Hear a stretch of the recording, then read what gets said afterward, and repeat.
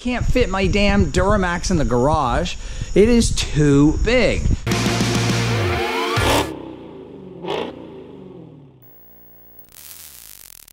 Good afternoon, guys, and welcome to the channel. Today, I've got lots of fun things planned for Mad Max. I'm going to continue on my journey to rust prevention and undercoating the truck, as well as removing the side moldings. And I also have to clean my garage as it's kind of dirty. I think that the garage now is probably the worst condition it's been in since I moved here. Just look. I mean, I've got stuff everywhere. I have to definitely clean this stuff up.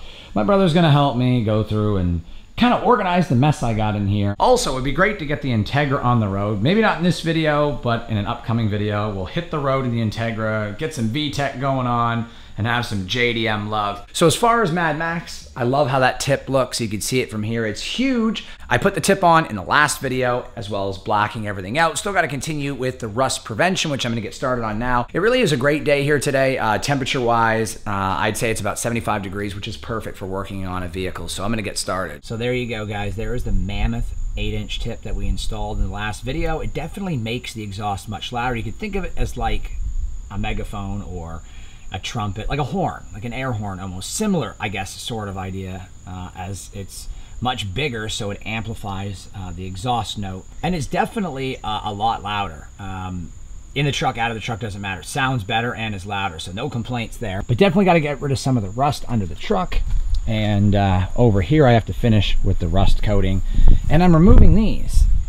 These moldings are coming completely off, and I'm blacking out the lettering on the truck. So the only thing in the entire truck that won't be blacked out today is the door handles. That's it.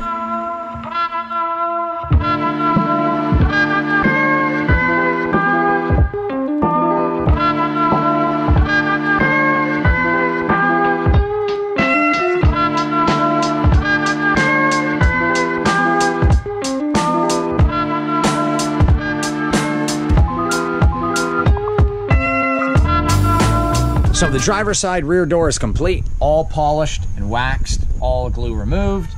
And you can see how shiny it looks compared to the driver door, which still has residue. You can use a rubber wheel from 3M, you put it on your drill, it spins around, or a pencil eraser. Not the one that you use to remove pen, the one that you use to remove lead. Like, you're not gonna use the scratchy, kind of dusty erasers that you try to remove pen with, which doesn't work anyway, but you're gonna use a pencil eraser to remove this, or you could use what I'm using here, which is the factory rubber brake pedal off my Durango. It's a very soft rubber, and you could just basically rub the glue off, or you can get the rubber wheel or use those long diagonal cut pencil erasers, which are rubber as well.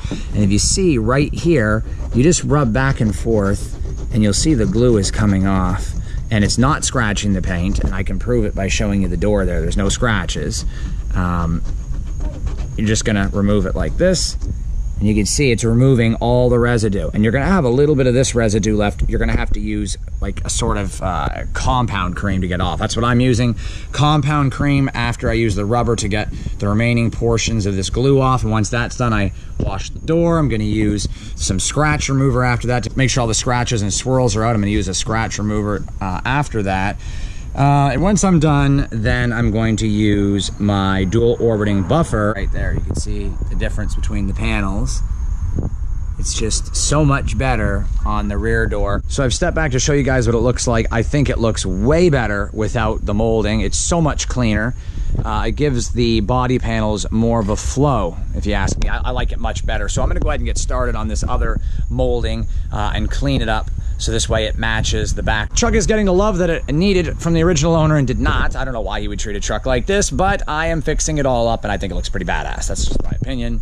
We're gonna continue with this journey, and then at some point or another, we'll actually be finished. So you can see here is the rust on the frame rail on the driver's side. It's a lot of surface rust.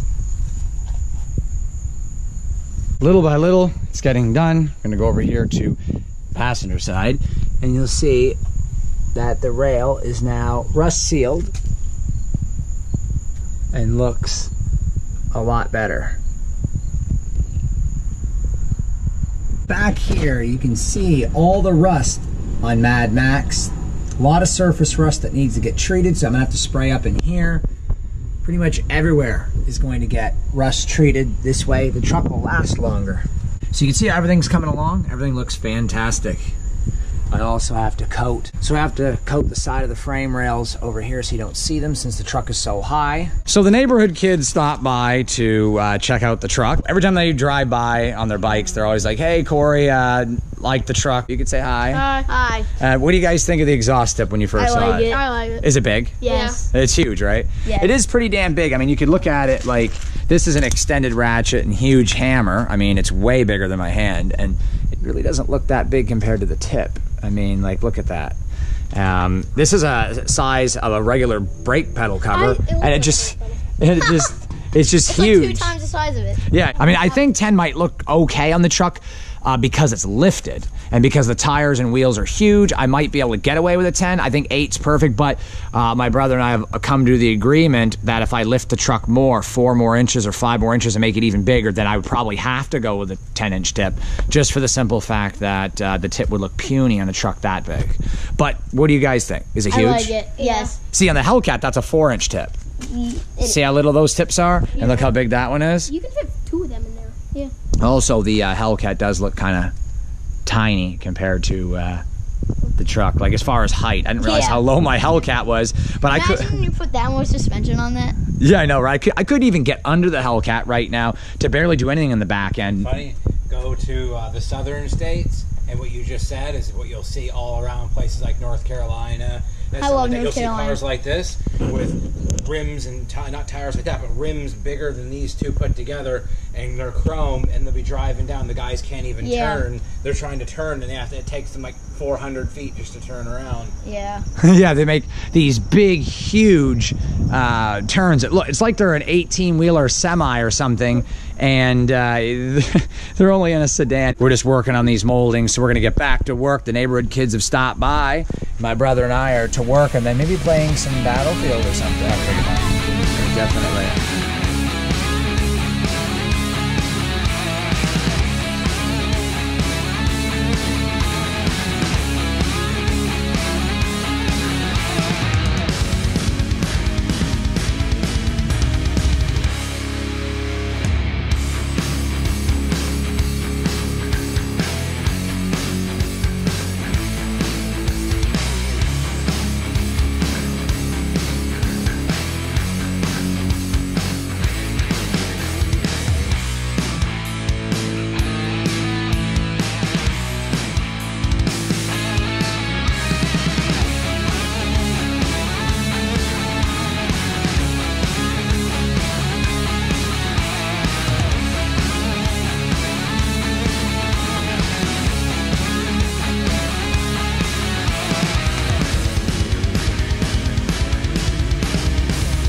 So here it is, day number 2. It was too dark last night to show you guys how it turned out. You can see it looks absolutely amazing.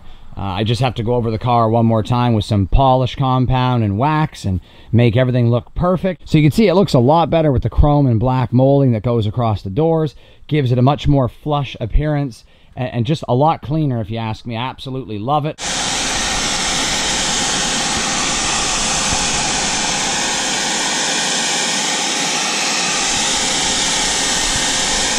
With a little bit of pressure on it, the tape will start to give away.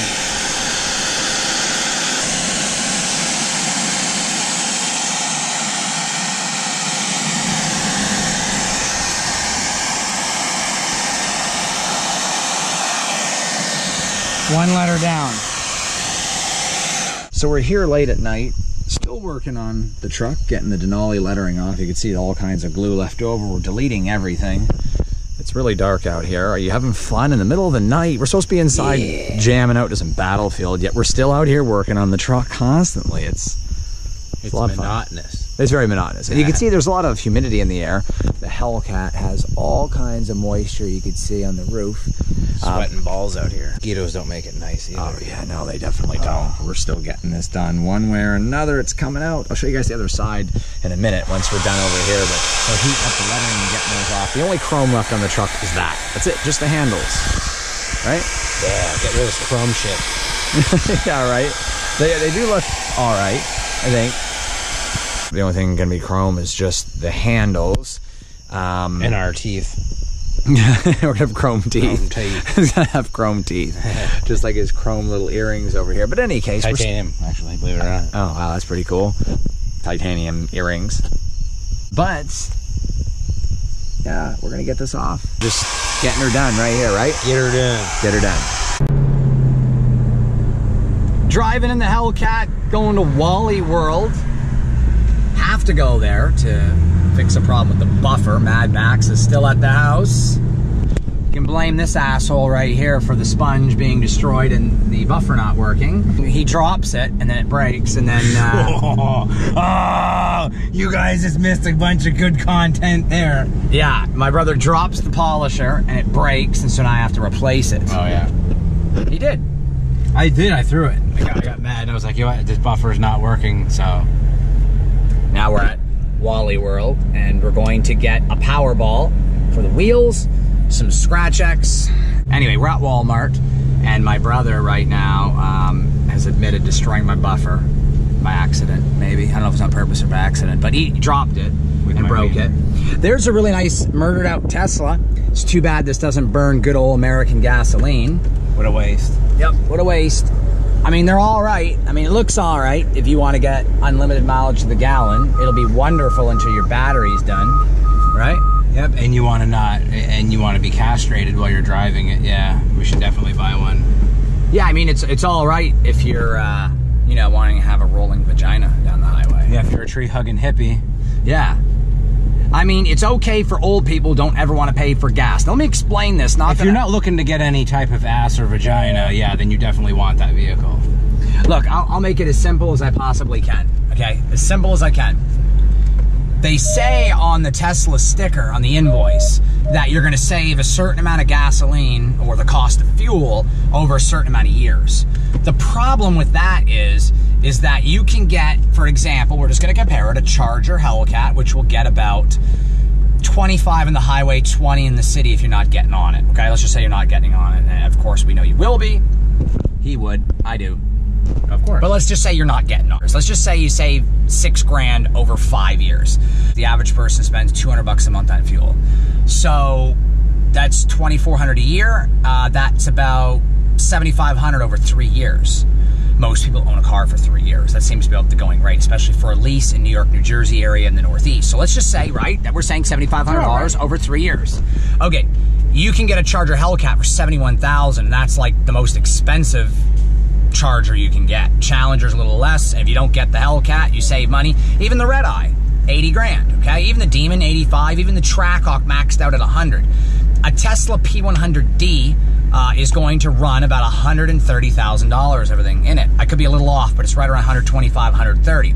So with a Hellcat, you're saving 50 grand. So over 3 years, you save $7,500 in fuel, but you spent 50 grand more. So in reality, you spent 40 grand more to have the Tesla. Triple the amount in gas that you'd normally spend if you bought a gas guzzler. Come on, people. Exactly. So in reality, you're not saving a dime. In fact, for the cost of a Tesla, you could go out and buy a $120,000 car plus fuel and be at the 140 mark in 3 years. This rant basically started because we saw that murdered out Tesla, and it reminded us of how much we actually hated that car and driver video we watched where they compared the Hellcat Charger to the Tesla. Yeah. And it was basically a really retarded review to watch. Look, because the difference between the two in speed was so minute for the amount of money margin gap between the two of them. It's not worth it by any means. Yeah, in the quarter mile, the Tesla beat it by a car length, and the Hellcat ran an 1130, which in reality, with a good driver and better tires, would have ran a little bit lower of an 11, which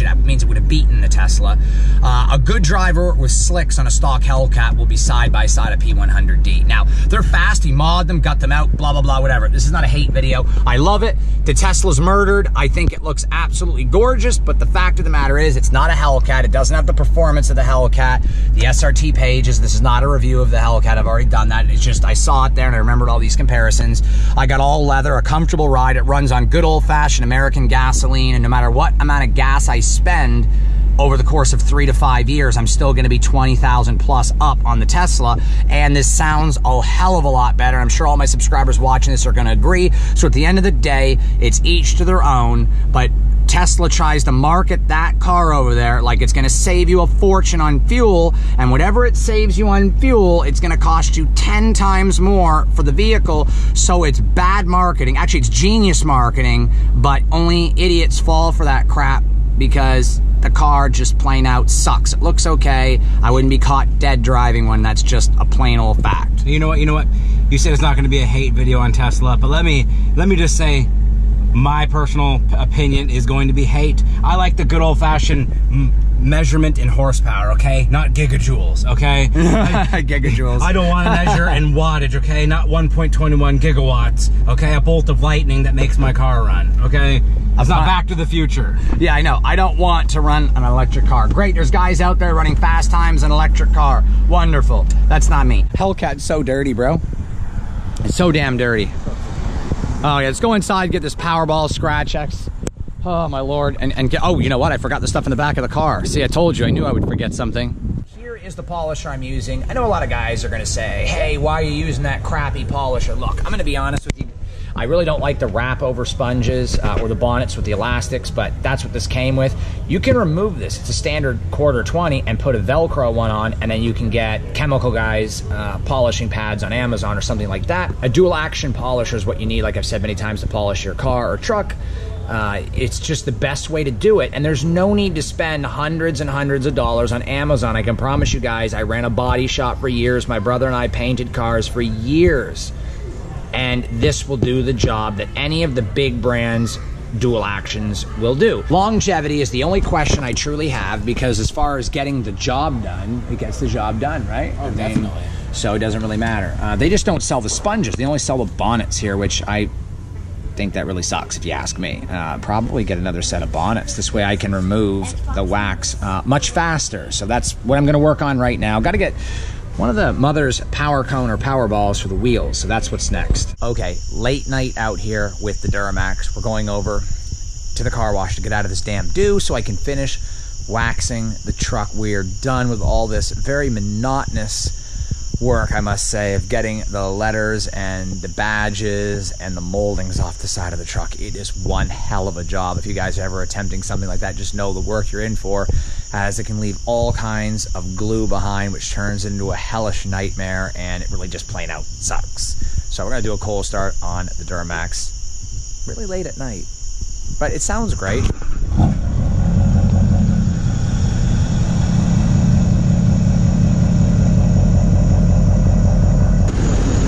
Yep, it looks great. It looks fantastic. It always does.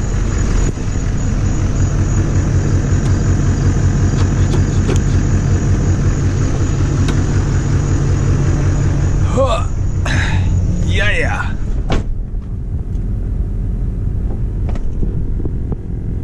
You text a lot? All right, let's go. Yes, I do. Here we are at the car wash. Got like 100 foot of extensions so that we can buff where there's nice light, because I can't fit my damn Duramax in the garage. It is too big. This is eye level, like I've said many times, and I'm 6 foot tall. So like, there's just no way. That up there has got to be an 8.5 foot roof. Let me see. I'm 6 foot tall. It's about a 7.5, 7 3/4 roof is what that is. It's pushing close to 8 foot, and I think my garage door is 7 foot and some change. I'll never get this truck in the garage, so we're gonna do it right here. Let's get it done.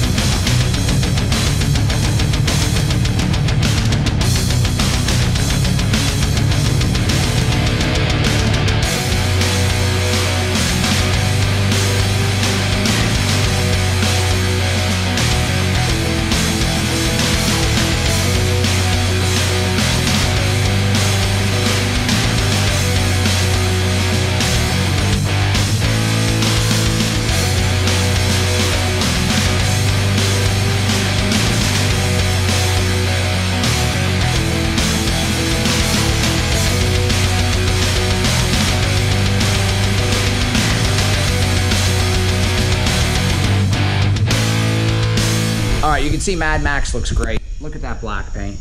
Unfrigging believable. Everything is clean. What do you guys think? I think it looks amazing. It's just so damn clean. I really didn't want to end the vlog washing it in the dark, but we're gonna definitely get back to the house and do some hanging out. But what do you guys think? I think it looks great with the letters and the molding gone. Everything's super shiny. Very clean. Very clean, like spotless. There's no badges anywhere. Very cleanly murdered, I think. Yeah, the only chrome are the handles. Everything else is murdered out and tinted, and I think that it looks absolutely amazing. Yeah, it's definitely amazing. That's for damn sure. Well, that is going to do it for today's video. Thank you so much for watching, guys. We finally got all the molding removed, as well as the lettering, cleaned everything up. I think it looks so much better. There's no chrome except the door handles. Don't forget, check out the store, drivewaydemons.com. Get your t-shirts, key tags, and hoodies there to support the channel, drivewaydemons.com. If you're new to the channel, go ahead and subscribe. Give this video a thumbs up, comment below. What do you guys think? Removing all the chrome, the lettering, the molding, as well as blacking out the front grills. I think it looks so much better, but I would love to hear what you guys think. For all my returning subscribers, thank you so much for watching all my videos. I have lots of stuff to come for you guys. So much content for Mad Max on the way, as well as the Hellcat. But until the next video, take care and have a great night.